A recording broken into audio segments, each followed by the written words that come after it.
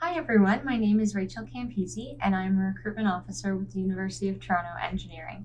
Today we're going to go through how to complete the applicant timeline and other information sections of the online student profile.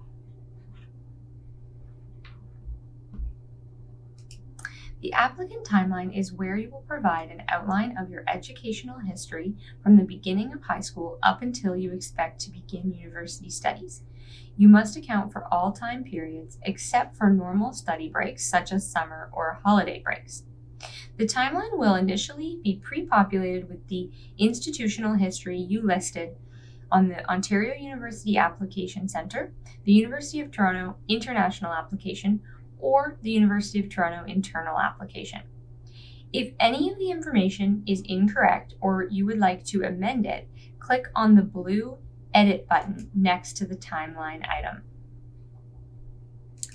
To add a new institution or account for any periods spent outside of an educational institution that were not a regularly scheduled study break, click on the blue Add Timeline Item button. This will open a dialog box where you can enter the type of institution or activity, a name or descriptive title, and the date range that it covers. If the activity was spent at a post-secondary institution, you can use the description box to let us know what program you were studying and its length. Do not add extracurricular activities in this section. Those activities will be captured in the extracurricular activities section of the online student profile. The next tab over is Other Information. In this section, you must report test scores for standardized tests that you have taken or will be taking. When completing your application, you will be expected to arrange to have the test scores sent to us.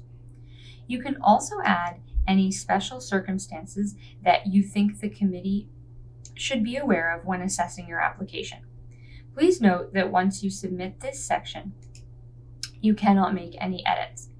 If you have medical or other serious circumstances, you can upload documentation using the document upload feature, which is on a separate tab of the portal. That covers the applicant timeline and other information sections of the Engineering Applicant Portal. We do have videos on how to complete each section, so please check them out if you need help. All the best with your application.